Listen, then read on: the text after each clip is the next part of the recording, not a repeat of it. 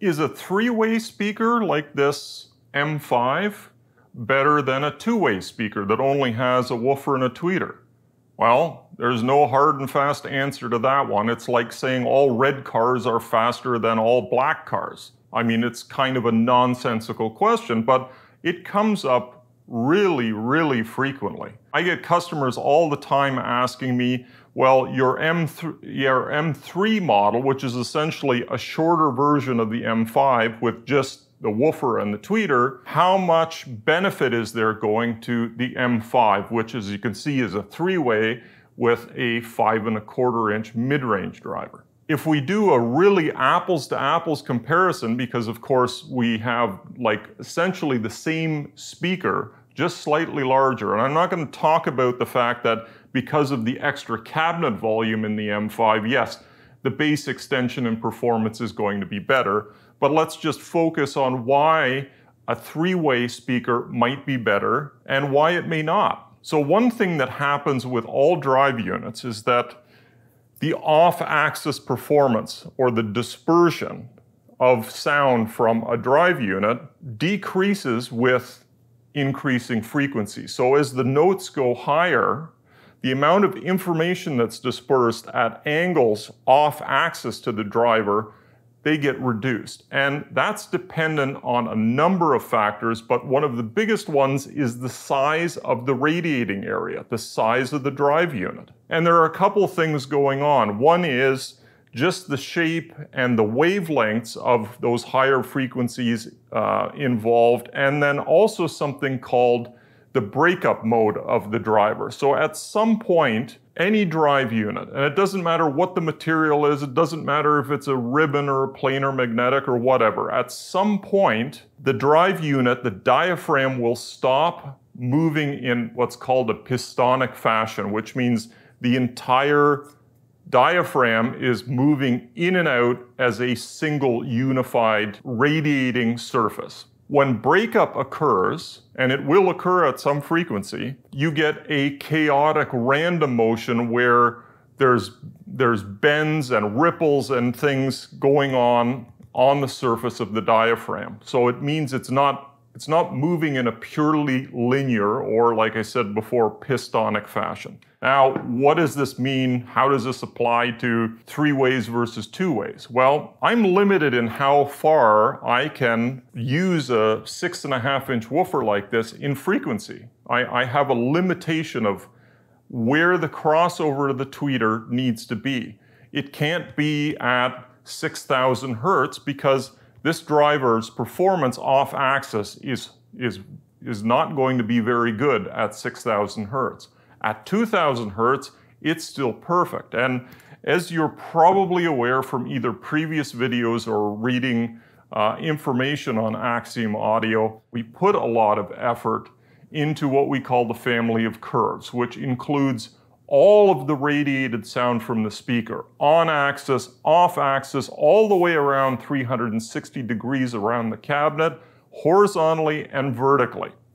And putting all of that information together, weighting it, averaging it, gives us two very important things. In addition to the on-axis frequency response measurement, we get a listening window, which incorporates all of the first reflections in the room, and the sound power, which encompasses the entire radiated sound that's going to interact with your listening room. Now, those family of curves, we want the off-axis performance to be uniform. We don't want dips and gaps occurring as you go further and further off axis between the crossover points of the drivers. So hopefully you're still with me.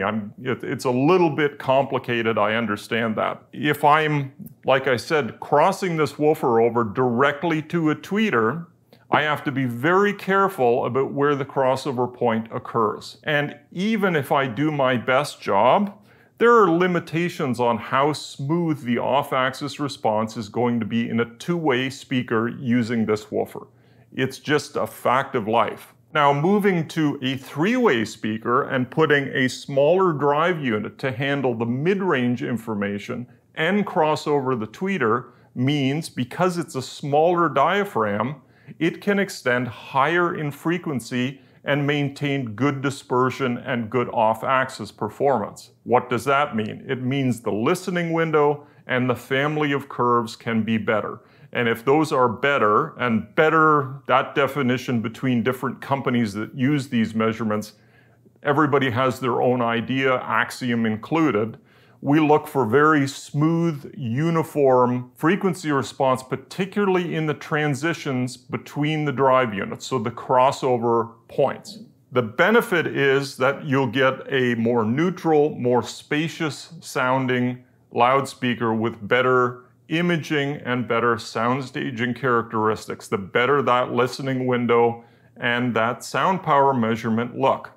And the best we can get is by dividing up the frequency spectrum into more drive units, like a three-way system here, because of that crossover from a smaller diaphragm drive unit that has better off-axis dispersion. There are some downsides. It's not all a panacea and, a fantastic thing. Everything should be just three ways. And I'm not even talking about the cost, because obviously we have to have a larger cabinet, we have to have a separate drive unit. The mid-range has to be in its own volume, so we need a sealed sub-enclosure inside so that the mid-range doesn't interact with the pressure from the woofer inside the cabinet. I'm not talking about those things. What I'm talking about is from a design standpoint, because now instead of having just a crossover from a woofer to a tweeter, you have a crossover from woofer to mid-range and mid-range to tweeter. And guess what? That makes things way more complex when it comes to crossover design, linearizing and optimizing everything, and the amount of adjustments and variables that you have to play with. More variables means more things that you have to investigate and try out, and more listening tests need to be done because there's more variables to change and see how this impacted what we're actually hearing.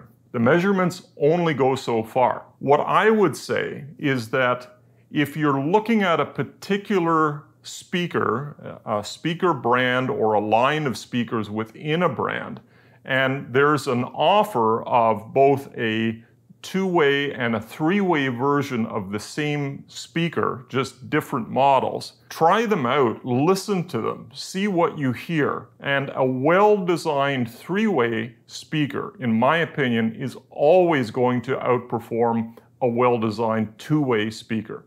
If we're talking about the same designer, the same company, the same type of drive units, etc. Remember what I said before. All red cars are not faster than all black cars because there are too many variables and too many opinions on, what makes a good loudspeaker design, etc. My experience with our own Axiom products and with other products I've designed over the years, three-way systems really can't be beat in comparison to a two-way. So I hope that answers that question. I hope I didn't lose you there. It's a difficult topic without getting into lots of graphs and acoustics and mathematics. Just remember, it all comes down to maintaining and getting the best dispersion and off-axis performance from the speaker. And the best way to do that is with a three-way system. Thank you as always for watching, and I look forward to your comments and your questions.